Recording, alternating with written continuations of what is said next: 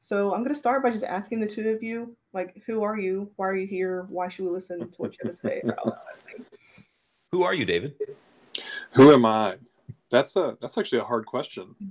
Yeah, I will go first. My name is David McGill. I am currently working as a contractor for Insight Global.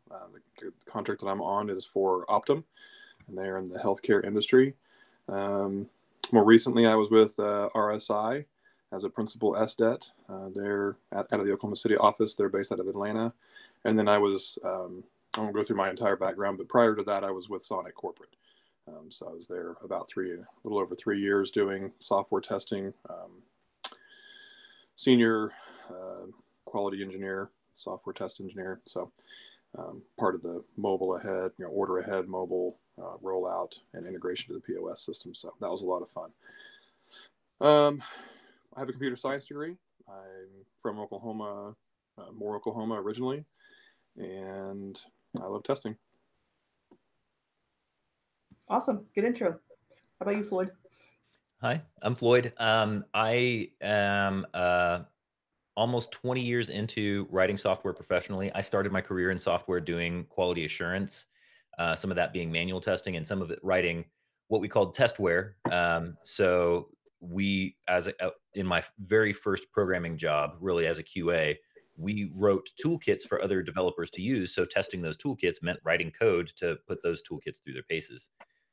Since then, I've been a software engineer, software architect, director of technology at multiple companies. I've pulled multiple companies out of the fire because they were having quality problems that were like threatening the company's, primary revenue source. And like, hey, if we don't fix this quality problem, we're going under. We got to do something about it. I currently run a company called Canyon Trail, whose entire purpose is to help software organizations figure out how to build software well.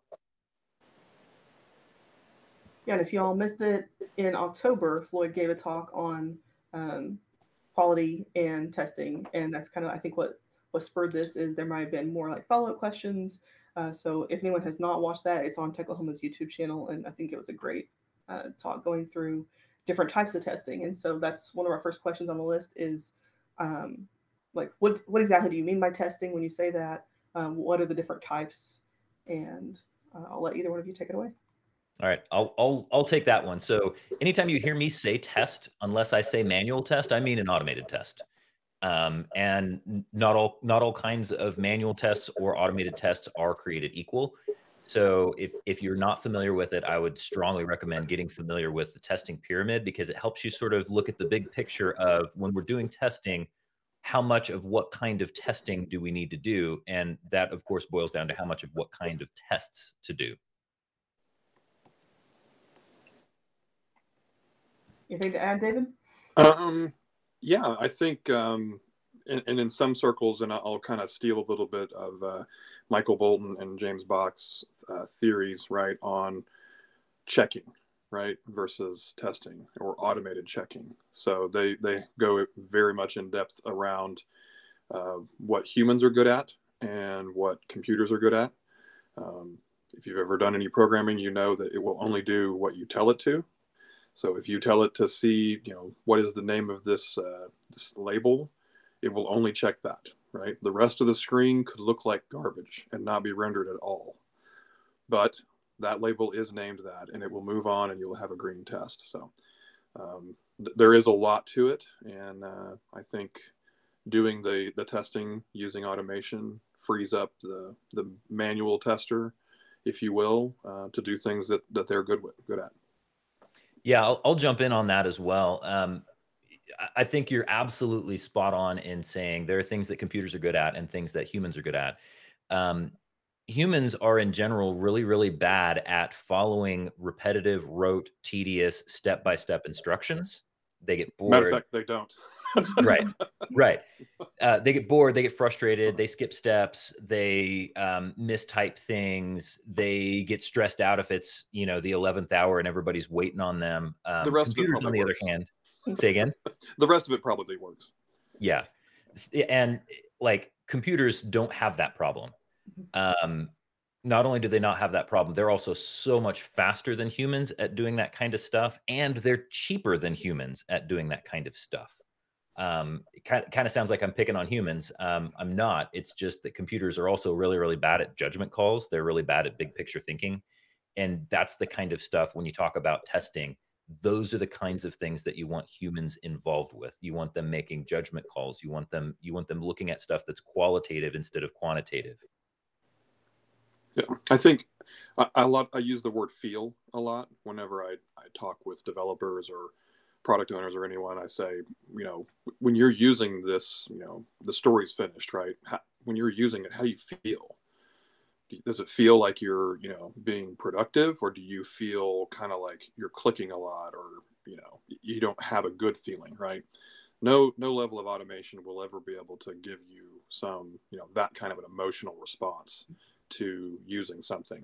And if you're writing an API and it's only going to be ever consumed by another computer, maybe you don't worry about the feeling too much. But if you're exposing any kind of a UI, filling out forms, I know there are forms that I prefer to fill out and forms that I prefer not to fill out. And so as a tester, right, you have to take on that user experience, that persona.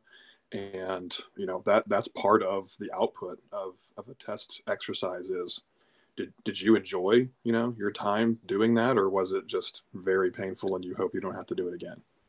Yeah. And I would even add to that even API design, if you approach it from a testing perspective, and from like the human testing perspective, somebody somewhere is going to have to write code that consumes that API.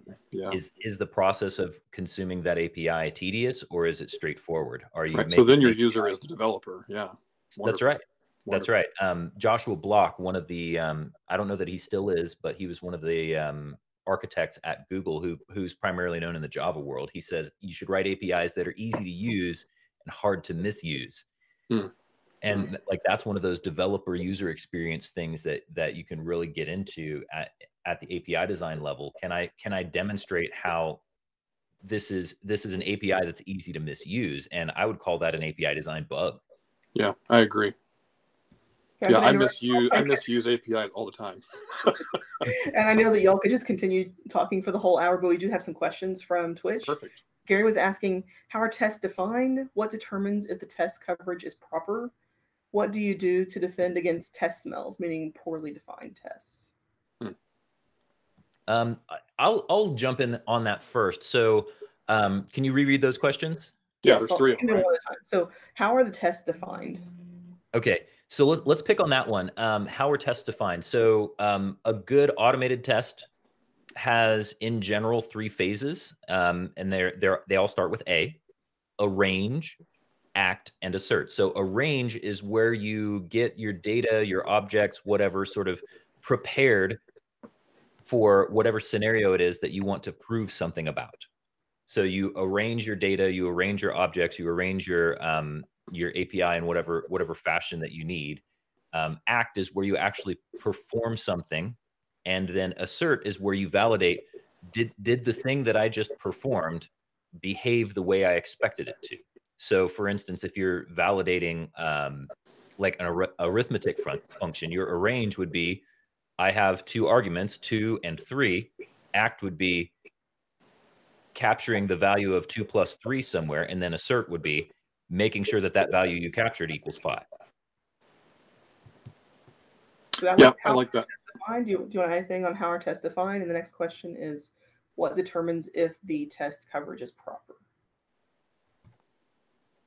So I'll take test coverage. So there's an old adage in testing, right? You're never done. There is always something, right, that can be tested.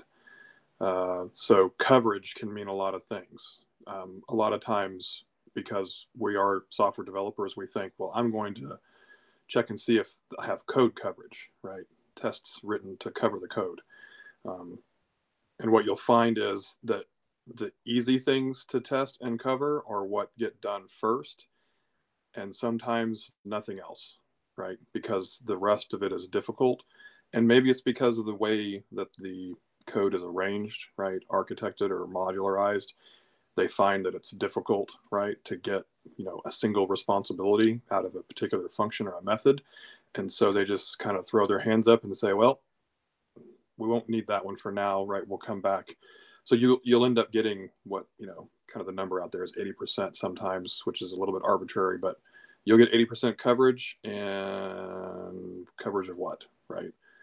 It may not cover the login screen, but you've got 80% of something that will never ever get gotten to because there's no menu to it. So that's where I feel like the human tester, right, can come in and say, if we've got 3 sections, let's make sure we've got tests, right? At least 5 tests on each section, right? And let's make sure that those 5 things are the things that people do the most, or that they have to be able to do, or they can't finish using the product. So I kind of define coverage to be that latter. They call it kind of gross functionality. If you were using tax software and it couldn't like calculate what tax you owe, that would be a bug. But if the colors are wrong, we can probably live with that. So. Yeah, and I would also say that code coverage, and I think let's try to be clear about when we say coverage, because I really like, David, your characterization of when you say coverage, you're talking about things that an end user experiences, and I think that's really, really key. So I'm assuming that the question was maybe related to code coverage. Code coverage is a really terrible target. It's a horrible, horrible target. And I've seen teams over and over again because somebody set an arbitrary target. Oh, our code coverage is at 40%. I want it to get to 50% by the end of the year. So they go in and they write absolutely worthless tests that are actually not doing the job that tests are supposed to do, which is telling you when key functionality is broken. Instead, the tests are just arbitrarily done to make sure that we've had some path somewhere through the code so that the code coverage number goes up. And now you have to maintain that test code. Yes. That didn't help you at all. Yes. It's like adding dead weight to an airplane because somebody said the airplane needs to weigh this much. That's right. Those are great answers. There's another question from Gary. What do you do to defend against test smells, meaning poorly defined tests? I think maybe you just answered that, but do you have anything Cover else your you want nose, right? Because you mentioned like this dead weight of tests. Do you have anything to add as far as how to prevent that? So I'll jump in there. Tests should be intent revealing. Good tests read like documentation. And if you're ever in a situation where somebody comes to you and they say, you can throw away exactly one of either your production code or your tests, and you're not confident that you can rebuild the production code from your tests, that means you probably have bad tests. So if ever writing the process of writing tests, especially if we're talking about low-level, fine-grained unit tests, ever becomes tedious or difficult, that means that your tests are telling you something. Your tests are telling you your code is not easy to test and you need to refactor, because code and tests moving forward in time, if you listen to them, they'll tell you, I'm getting gross and I need some cleanup. I think I like that answer as well. I would say that a test smell is any test that you can write in isolation. If you can sit and write a test and you feel like you've accomplished something and you haven't spoken with the product owner or the developer that's been working on that story or another tester, right? And you didn't need any information from them, no conversation. You probably have been practicing, right, with your guitar, and they've been practicing with their saxophone, and you're not entirely sure that either of you are on the right, you don't have the right song, right? So you're going to come together for your duet, and it's going to sound awful.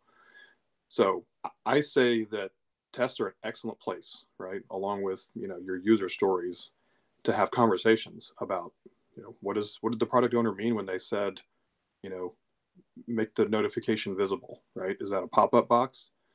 Is that change the color of the text? Is that, what is that, right? And those are the things that humans are good at, right? Having conversations and getting that shared understanding and ubiquitous language down pat. That's what the intention behind the stories are, right? And tests are a good place to come to an agreement on.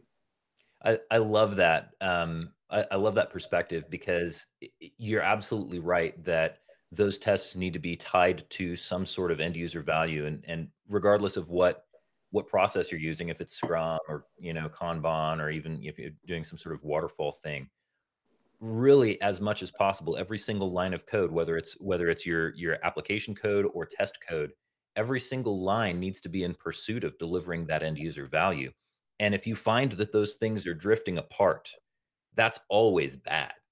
Always, always, always bad. I would also say, I've had a lot of success in pulling my product owner in, even to the point of like having them sit with me either physically or virtually as I'm writing code, Mhm. because they might not be able to write code, they might not be programmers, but they can read. And if the code looks reasonable based on what they understand, if you're doing a good job of writing readable code, your product owner may have a surprisingly beneficial amount of feedback that they can give you on the code itself.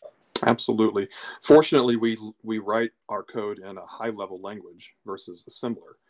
So your product owner, if they understand the language you're writing it in, right? If the primary language in the code base is English and they're an English speaking person, they know what execute means, and they know what apply means, and they know what a button is. So it's actually not too big of a stretch most of the time. You know, if you have tests that have like a describe statement, if the describe statement doesn't do anything what it's supposed to do, the product owner will be able to tell you that, because they are usually communicating these things to you in using an English sentence, and that's what the describes attempt to do, right? So if you have the ability to work that closely with your product owner, I mean, some places that's, you know, would be unheard of, right? The product owner is off somewhere else and we're not certain where they are, but if you have access to the product owner, then that's the intention, you know, behind Agile. So Okay, we're ready for another question from the list. We've got several, so I don't know if you'll have it open where you can see it. Is there a question on the list that you'd like to answer? Because I know we're not going to get to all these, so I don't want to skip one that you were like, oh, I was really hoping we could talk about that. So we have 9 minutes left, or do we have? No, we have until. I mean, we can go as long as y'all want, but the meetup is until 12:30, so we've got plenty of time. Floyd, do you have one that you see that looks nice? Yes. So I'm looking at number 6. What are your thoughts on TDD versus post-testing? I would love to hear from both of y'all on that. Versus what? Post-testing is what it's supposed to be. Testing after the fact, after the code's already written. Yes. So I'm assuming that this question is phrased from the perspective of the writing of unit tests, and so probably not like, you know, UI or functional or like, you know, big picture level testing, but more sort of fine grained. And I will say this: testability is a primary design concern for writing code.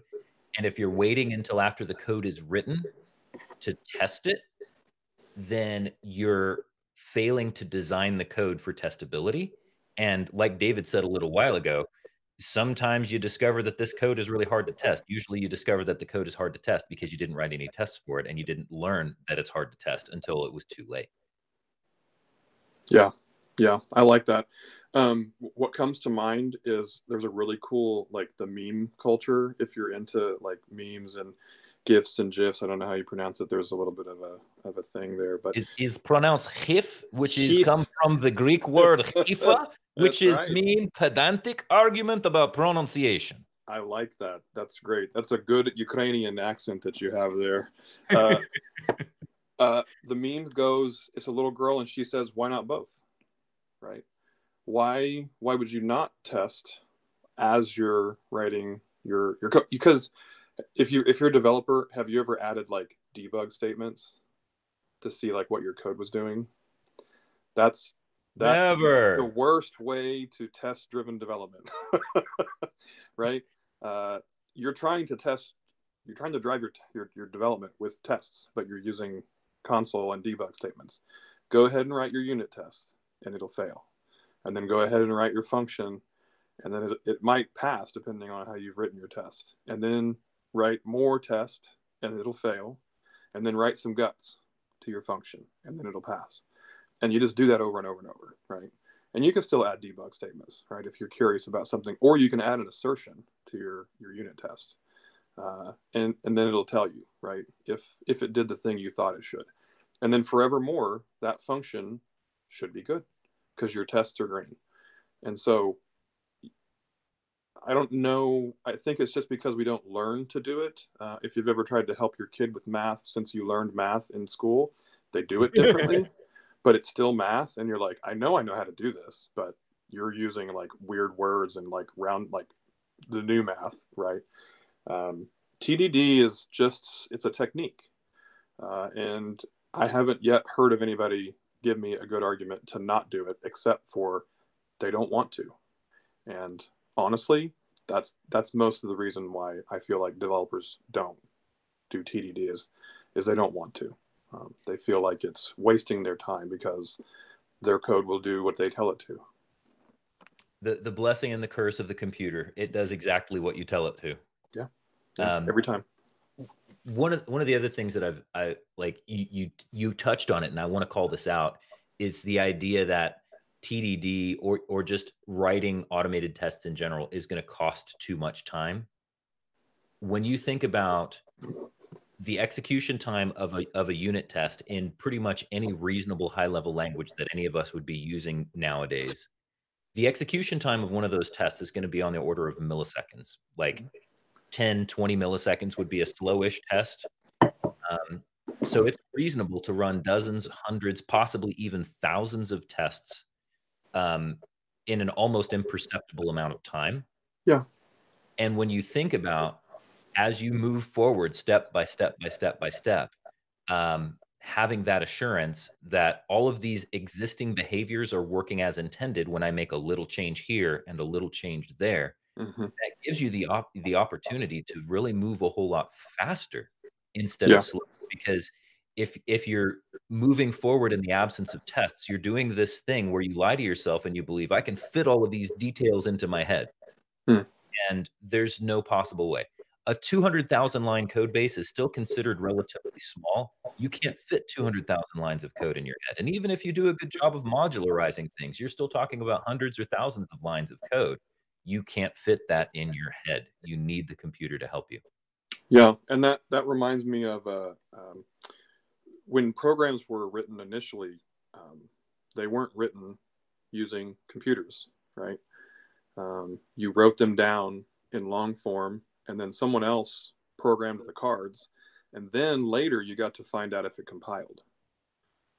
So now that would be synonymous with if you sat down and opened Notepad or TextMate, and you just wrote your program out, but you didn't compile it, right? Because you're just writing the code. You don't need to compile. It'll compile.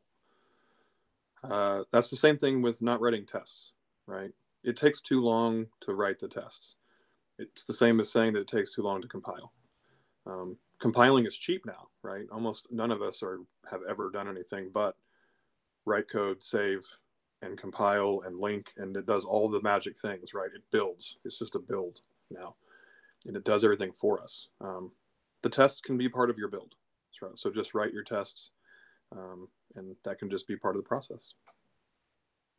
So for the team that, has been intending to write tests all along, and then now here we are a year in and we still haven't started writing those tests, what tips do you have like to get started? Because I know I'm hearing like just do it, but like what specific tips would you give to the person who's been working on a project for a while? Floyd, do you want to go first?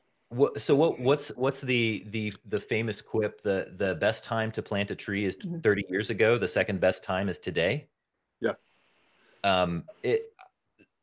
In general, what I've discovered when you're in a situation like that is the primary challenges are not technical ones. They are cultural. And either you have at least one person on that team who believes in the value of testing. And when I say believes in, I mean, we're not resurrecting Tinkerbell here. Clap your hands if you believe in testing. Somebody who actually understands the math and understands the return on investment for testing. And you have to start there. And that person's going to have to be willing to spend the time and put the effort into figuring out how do I at least begin the process of testing. And making those inroads is usually high effort to low value. But by putting in that early effort, what you're doing is you're reducing the effort for the next test and the next test and the next test. So that in one little tiny pocket of this really, really big code base, this stuff gets easier because you have the confidence to be able to move forward faster. Yep. I like that approach. For me, like big picture, right? Let's say I own a company. and I want to make a thing because why would I make a thing? Because I want to be in business tomorrow. And the way that I do that is I think of something that is needed by people, and I reduce my risk to as close to zero as possible. So that's the reason we run software projects the way that we do. Some folks have an issue with giving information about where they are every day or every 2 weeks. That's because that's not really for you. That is for people who want to be in business to find out, how is the project that I'm paying for, how's that going? And how risky will it be for me to not have this project, or B, how risky will it be for me to put this project into production and get rid of the old thing? Floyd mentioned earlier, right? Companies paying whatever they paid, right, to have someone come in and help them solve their quality problem. They didn't plant that tree 30 years ago. They said, Floyd, come in and plant this tree now, and we need it to be 50 foot high, and we need it by the next quarter. So that's the reason why we say, go ahead and test now. You'll find out you're not very good at it potentially, and you'll start solving those issues, right? You'll start reaching out to friends that you think might be able to help with that. And then you'll find out how much you didn't know about your code base when you go to write tests, before or after, right? There's a thing known as living documentation, or executable documentation. If you've never worked with a system that has that, then you don't know what it feels like, right? You've been riding your bicycle across a wire over a ravine, right? And you didn't ever look down to notice, but when you start writing those tests, you're like, oh my, we could have fallen off at any moment, right? And it could have been catastrophic. So yeah. Someone with a testing mindset, I think, like what Floyd mentioned, that's what they do, right? I ask all the time when a story gets finished, I said, okay, let's go to prod with it. And they're like, whoa, we need to test it. Wait a second. Well, so you didn't test it? I thought you said it was done. So you can get that feeling for how confident they are in the code that they're writing, or the product thing, how it integrates with other pieces, by asking them, can we go to prod? Because if you can't, we're not done as a team. There's a really, really awesome book, and I think I have it sitting. Yes, I do. This is one of the few books that I keep like within arm's reach of me all the time, because it's got so much good stuff in it. And it's this book, Accelerate. Highly, highly, highly, highly, highly recommend reading this book. And of course, my webcam flakes out right as I hold it up. Isn't that awesome?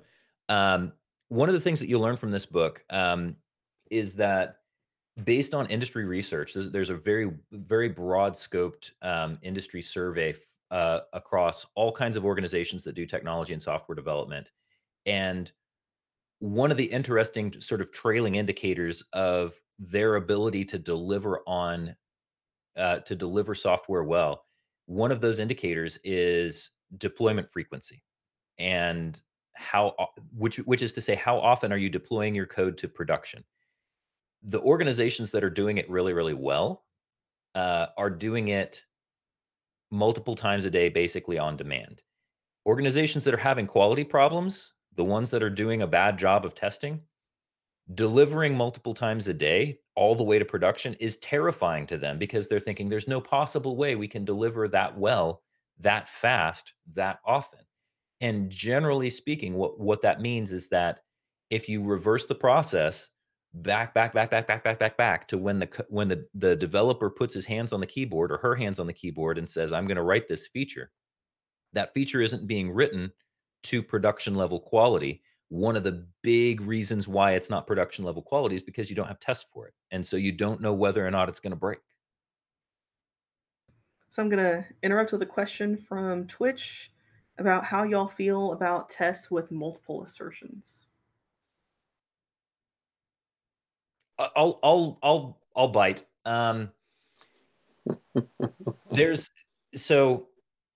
You hear a single test should have a single assertion, period. But you also have interesting things like, for instance, in writing, because I do a lot of C# here lately.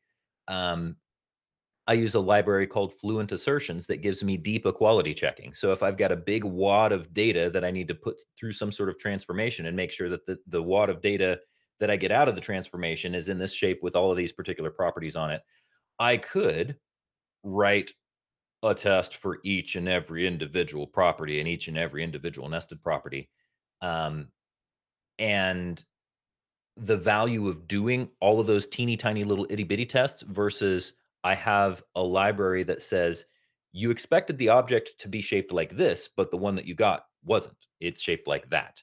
It's a single assertion that gives you rich information. That I would say is okay. Now, the flip side of this, which is I think the nature of the question that you're asking, is um, multiple assertions in a same test, validating different things about the system under test that probably deserve to have their own test. And the question that I ask is, do those assertions work together to tell you the reason why the system under test did or did not behave the way you expected it to? So if those assertions are representing different expectations, then I would say they belong in different tests. Yeah, I don't have a lot to add to that. And I would say if you're having a difficult time deciding if you should have multiple assertions in your unit test or not, have multiple assertions and then make a note, right? Create an issue or however whatever your to-do function is, right? Do this later. Tests are code. So they need to be refactored, just the same as anything else, right? And so go ahead and write it. If you've got multiple assertions, go ahead and do that. And then make a note that you need to contact, get in, let's have a discussion. Maybe you don't understand the requirement. Maybe you don't understand the intention behind the story.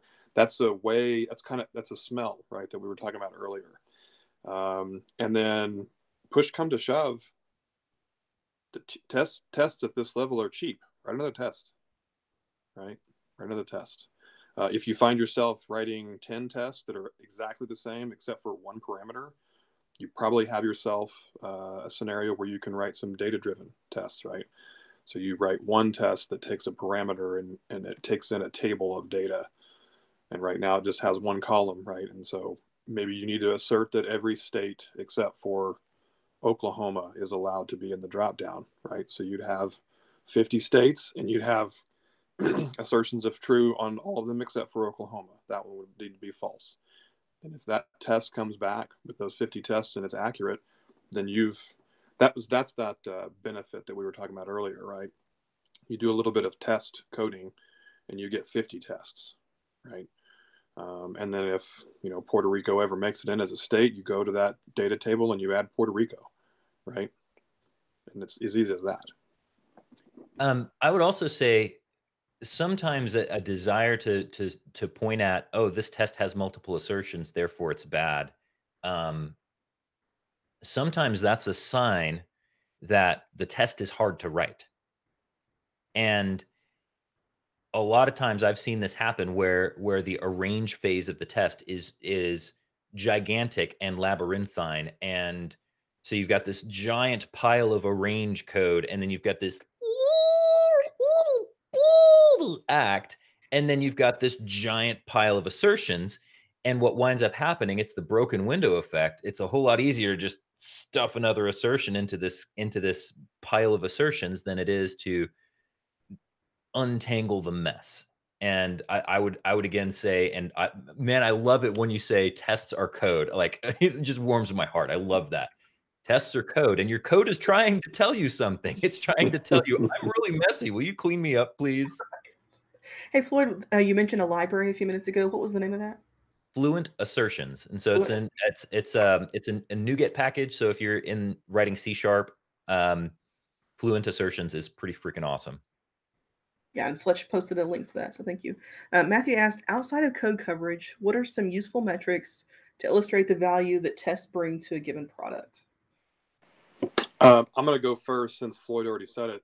That little book that he held up, go out and read anything by Forsgren, Kim, who's the third author? Jez Humble. Yeah. Anything by any of those three folks, you need to read them and then reread them. It will change your life. Dr. Forsgren Man, if you just did anything in the book, right, any of the things that they touch on, you'll have changed your product owner or your project management's life. Things go so much more smoothly. You're twisting, you're switching it, right? How do we deliver code faster? Well, it's not typing faster, right? It's delivering whatever that hard thing is. You need to do that so much more. If it's super hard to deploy, you need to deploy every day. And when you can't, you need to figure out why, right? That's what retro's for. How are we doing this? Why can't we do it every day? I ask it every new team I get on. I ask, why aren't we going to prod? Let's go to prod. And they start giving me all the reasons, right? That's a punch list of things you can work on in your DevOps, right, platform. Your team that's supposed to be able to deliver self-organized and being able to do it, without, you're a self-sufficient team. If you can't deploy, you've got to ask Bill, right? And he's out for vacation, so we can't deploy till Monday. You're not continuously delivering and you're not continuously deploying, and it doesn't matter what you've named your team. So I'll jump in on that. Some really awesome metrics to look at are things like change failure rate. How frequently do you have a bug or a critical outage in production? How often does that happen? This is your bug rate. This is how often are we shipping broken code as a percentage. So if we ship weekly or if we ship monthly, how often do those weekly or monthly deployments or releases have bugs in them? A lot of organizations don't even know that. They don't even know how badly broken their stuff is. If you ask, you're usually the first one. They're like, right. Who are you and why are you right? Why are you but if you talk us to a for... business person about that, they're going to go, "Oh crap, we don't know," or they're going to say, "Well, duh, it's 100%. There's bugs in everything."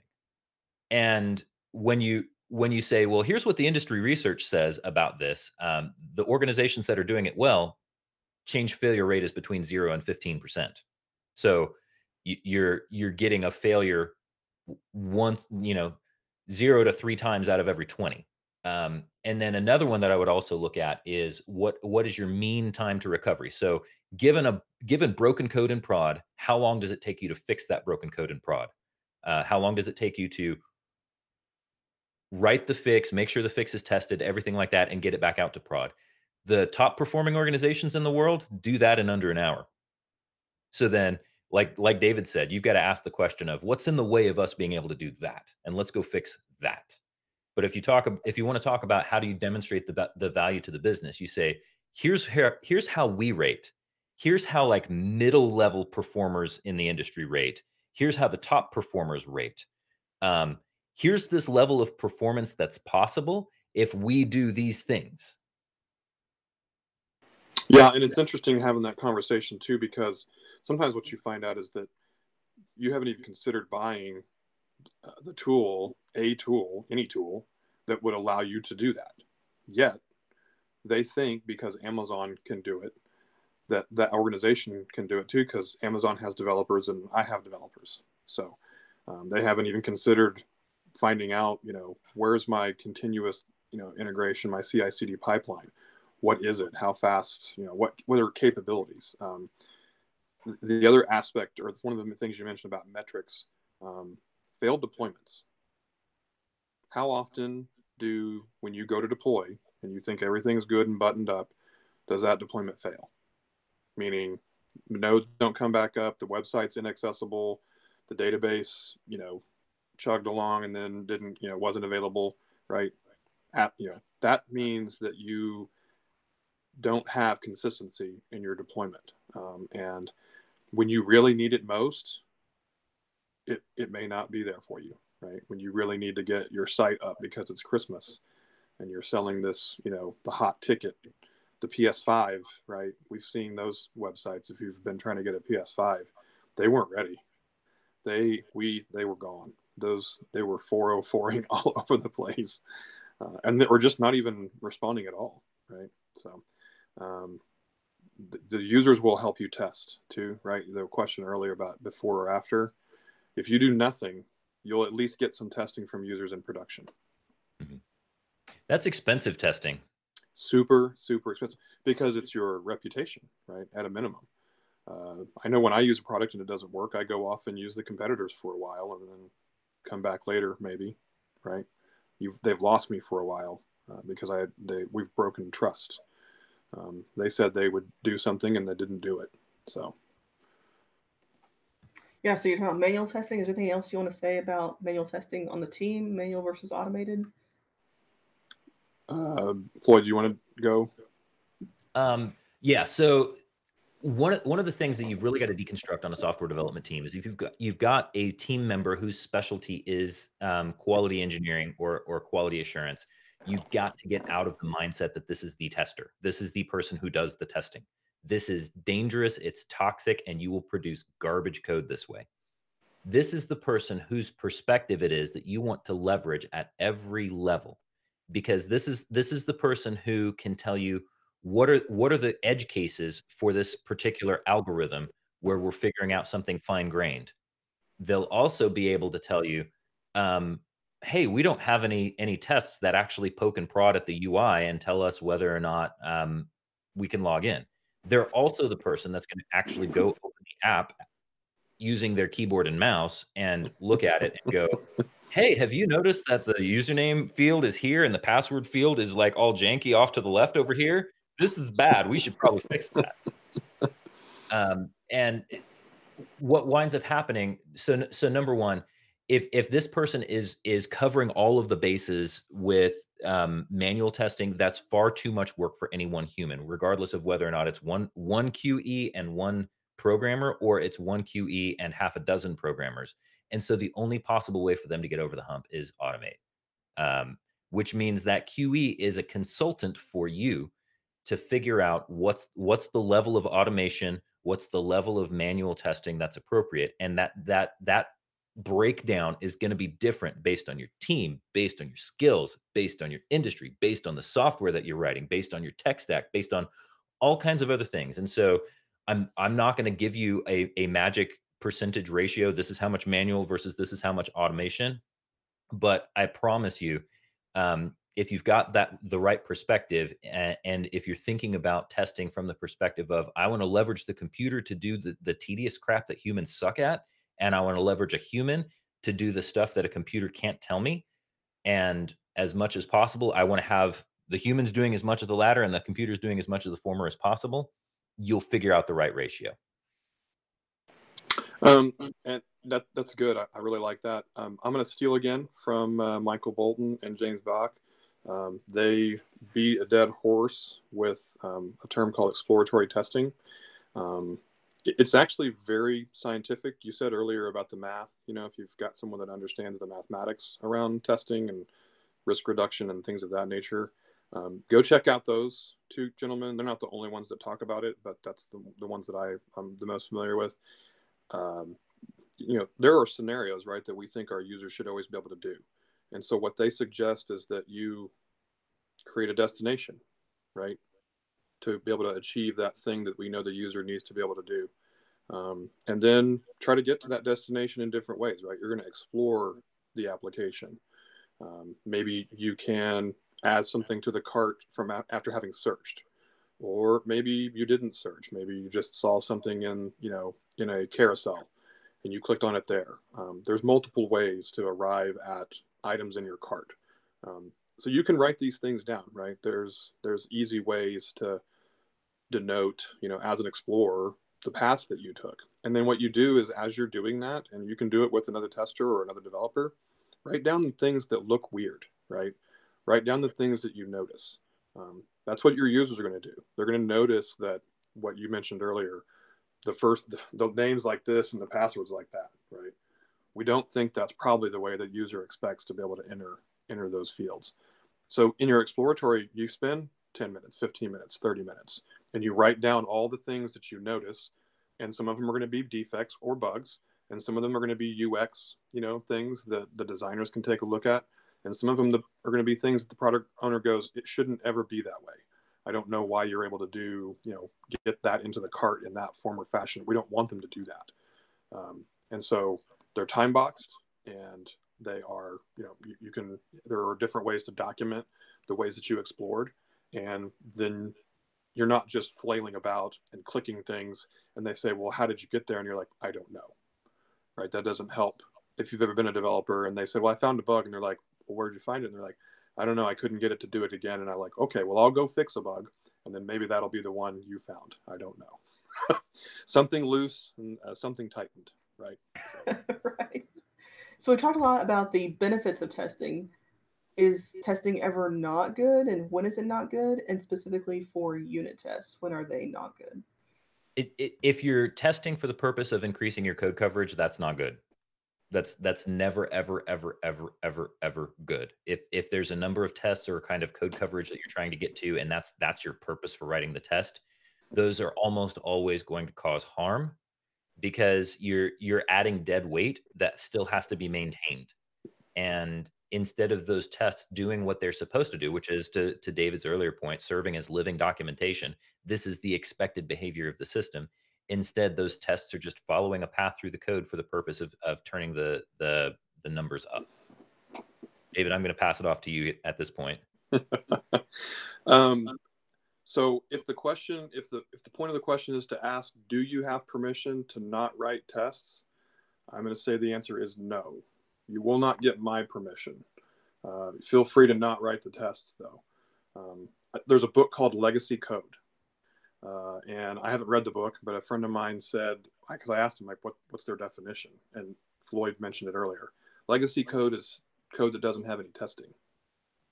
Are you talking about the Michael Feathers book? Maybe. Okay. If you're in that situation where you didn't plant the tree 30 years ago, and you need some tactical advice for how do I wrangle the code, yeah. If that's the book you're talking about, great book. Fantastic book. But I liked how you can move from legacy code to just code by getting some tests around what you're doing. If you've ever done any kind of professional services or anything, and you've been asked to make a change in a code base that you've seen for literally 5 minutes, and there aren't any tests, you're like, well, I'm pretty much going to break this. Because you don't have any of the history, right? You don't know why that thing that's a comment. I actually was part of an organization where one of the comments allowed it to compile properly. Otherwise, they would get a bug. It would crash the program if that comment weren't there. And the name of the comment was magic comment, please do not delete. So sometimes things are there and you think you're fixing it, and you unpull, you pull on this string and it unravels the whole, sweatshirt or whatever. Tests kind of give you at least a little bit of some guide rails, right? To know what the program is supposed to be capable of doing based off the tests. Yeah, those are some good answers. No, you should always test. Okay. So we are getting a little bit closer now to 12:30, and I'll ask again if there are any questions on the list that you were kind of hoping we would get to. I think we have started to touch on most of them. How testing affects other developers, QA, technical writers and users, how testing shapes your code. I think we talked about that. Can I mention something out of band? Please. So you mentioned earlier in the announcements the OKC Free Code Camp. Yes. So if you are getting started in automated testing, more than likely at some point in time you will encounter HTML. You should go and take as much and go through as much of the free code camp as you possibly can. It will go very granular and very explanatory about how HTML and CSS work and the interactions and why things do what they do. And that will help you tremendously when you go to try to start driving a website. You'll have a leg up on which selectors and how you should use those and which ones are going to be reliable. So I would, and then you can have a conversation, right, with the front end developers and say, hey, can you slap an ID on that element for me? I'd appreciate that. And they'll go, how do you know about IDs? And you'll say, well, that's because I'm a software developer like you. I just do testing. So it helps. So, David, I have a question for you. Would you agree or disagree with the following statement? To be an effective quality assurance engineer, you need to be able to write some code. To be effective, I think so, yes. I think it's going to be extremely difficult. because I think at a minimum, you need to be able to read code. And the best way to be able to read code is to have fought with code that was yours in the past, right? So even if you're just going out to W3 schools, right, and clicking on try it out, and you play around and see what different things do, right? If you're a tester, you're probably pretty curious by nature, and to some degree a stickler for detail. Maybe you're checking people's grammar, right, as you read things. Those are all kind of signs of someone who kind of has a testing mindset, right, a critical mindset.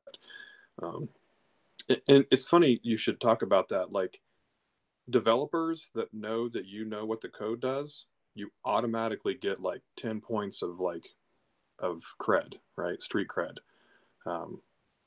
And honestly, when you go to test, I go right to the places that developers hate for you to go test, right?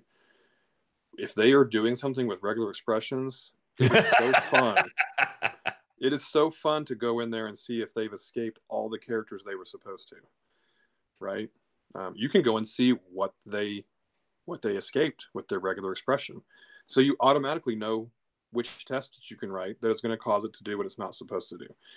So it's, that black box versus, white box testing. So they definitely, they won't throw things over the fence because the fence is clear and you can watch them making the bugs as they type them, right? When they check them in the pull requests, and you're like, I think you might have some null refs in there if we leave it the way it is right now. And so then it gets fun. So I would definitely encourage you to write. It's so available these days. There's also, I'll plug another place, Test Automation University. All the cool kids are over there. Angie Jones kind of heads that up as their evangelist and as a Java champion, and a lot of other stuff. So go check out that website. We can drop some of these links for books and things after the talk is over. But yeah, David, I assume you've seen this tweet. This is programming legend. Let me see here. Oh, that's wonderful. Yeah, it's funny. We on the team I'm working on, they wrote the exact calculation you're supposed to, but they didn't trim it, so it had 15 places of significance. So they were like, oh crap. I need to go, trim what's displayed, right? Yeah. And good QEs, they have this, it's almost an occult nature about them. They can figure out the incantations to make your code misbehave. And I love mainly it's about being a horrible user, right? If you just do things that users you just aren't supposed to do, click 10 times in a row on something. You shouldn't ever do that. But when you do that and it breaks on the 7th time, every time, you found a bug. Right. But nobody else has clicked it 7 times. And I'm just going to use some really strong language here. Bad programmers hate QEs like that because they're discovering the flaws in the way that they're building the app.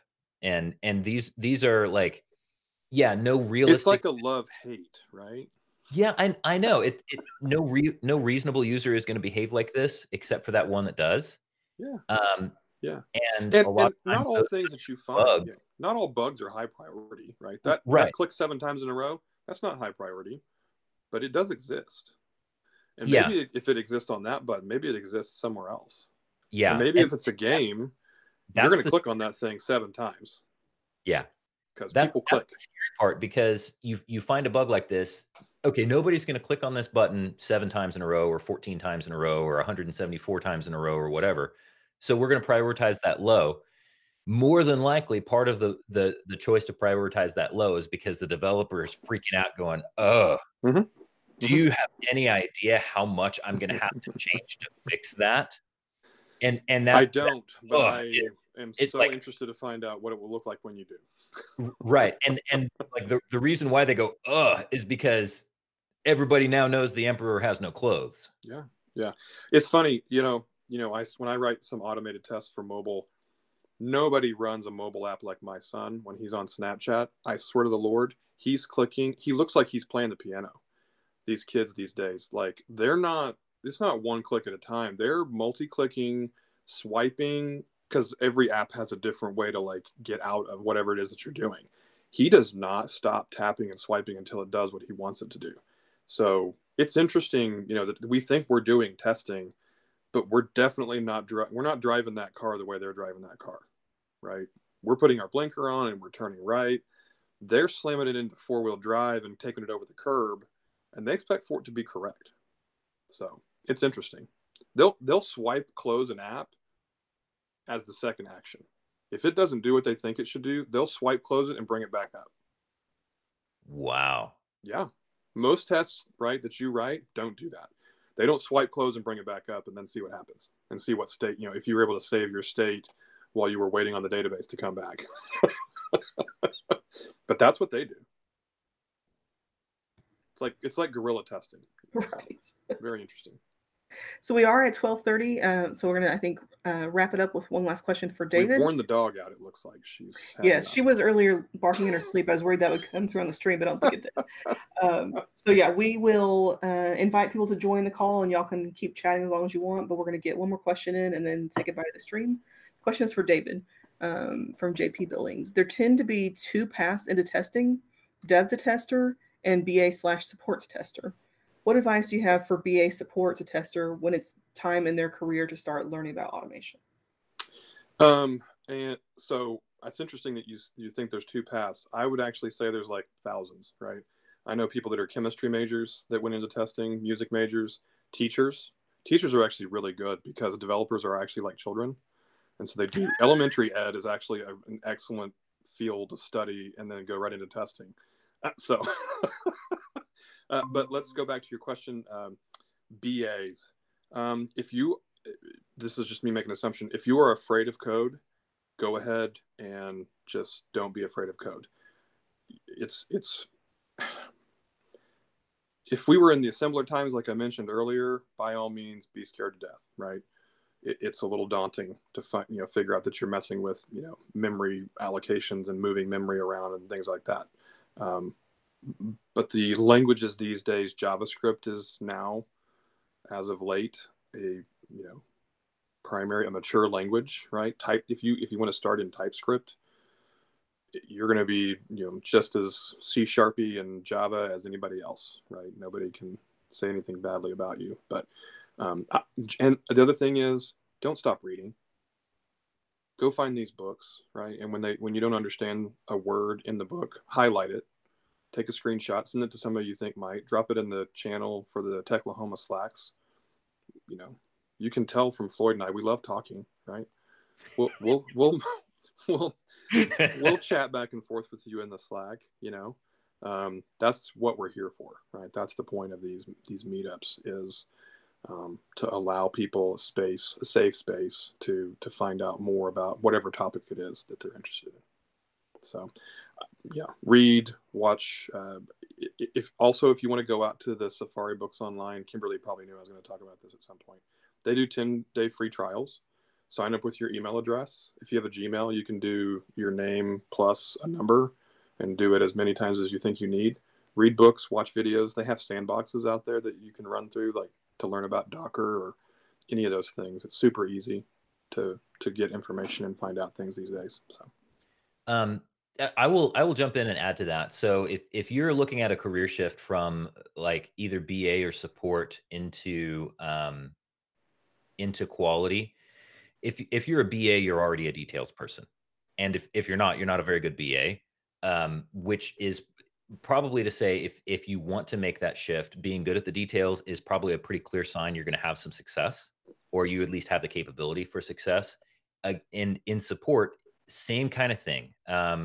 You have to be a details person because in support, you're constantly going through that process of making sure that the user actually did what they said they did, or walking the user through a little teeny tiny step at a time. And what you're doing is you're developing that details oriented mindset. And so you're well poised there. I would also say, think about you're looking for the path into quality. Well, what's the next path? Do you want to go into quality because you want to become a developer? Do you want to go into quality because you eventually want to become a product manager? Do you want to go into quality because you eventually want to become like a director of quality or something along those lines? And If you don't know the answer to that, that's okay. But open your mind to those possibilities, because what you're going to discover is that that opens the doors to what, like, things that really ignite your passions and help propel you forward. Yeah, I would add two things to that.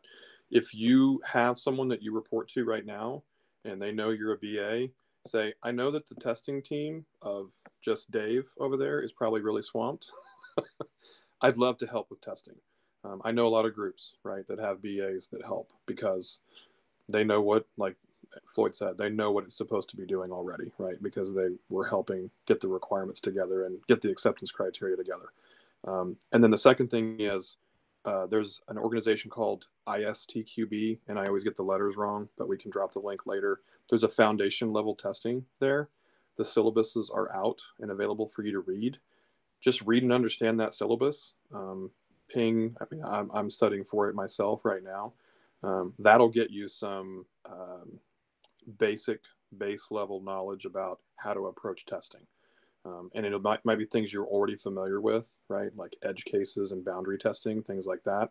But this will give you some formalized training, right? So maybe you learned mathematics just from your buddy, but then you read the math book and you're like, oh, that's called the additive property or the whatever, right? You'll get some names for things that you already know how to do. And then go ahead and, take the test, right?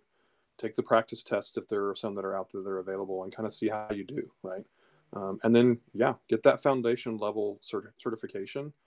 It's pretty reasonably priced, and then put it on your LinkedIn resume, right? And then you can start making some decisions about, can you transition to something like that in your current organization, or, would you be open to changing jobs? So those are my recommendations.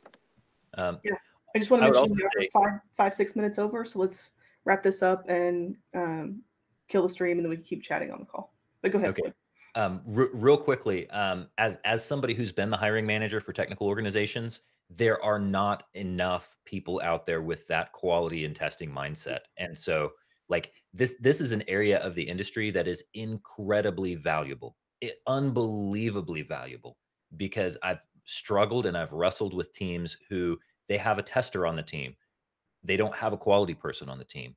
So if you want to get into this, like, if you can get out of, my job is to click the buttons with my own two hands, and you're if you can get from that to, my job is to make sure that we've got the right level of investment in the right kinds of testing for the right kinds of features, and you can communicate that effectively both with your team and with your product management or someone like that, there's so much space in this industry for you. So please, we need you.